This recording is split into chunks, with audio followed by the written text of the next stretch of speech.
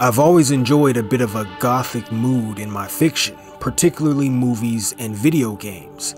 And for the sake of clarity, when I say Gothic, I'm not focusing so much on time period or language, but more so the literary and cinematic themes, the style, aesthetic, and atmosphere that's often associated with the term. So what makes something Gothic? Well, here are 5 key characteristics that define the Gothic style.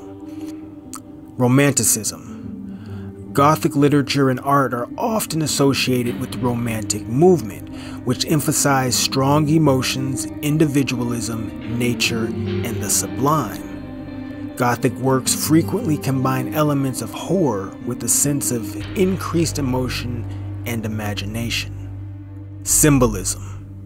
Gothic works often employ symbolic imagery such as crosses, ravens, gargoyles, skulls, bats, and other dark and mysterious motifs.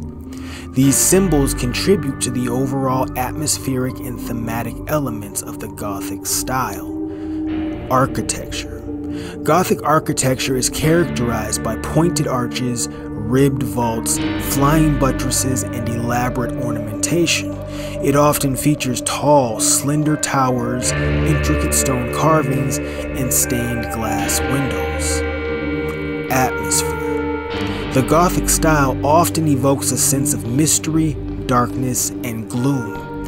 It embraces elements such as dim lighting, shadows, and a somber ambiance. Gothic settings can be eerie, haunting, and macabre, creating a feeling of suspense or dread.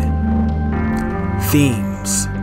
Gothic themes typically revolve around death, decay, supernatural elements, horror, and the macabre. Again, it often explores the darker aspects of human nature, delving into themes of madness, obsession, and the paranormal. Now, all of these characteristics combine to enhance the stories that play out in both the shadows and the moonlight. Here are 12 movies that I believe are either blatantly Gothic or at the very least have multiple strong Gothic characteristics.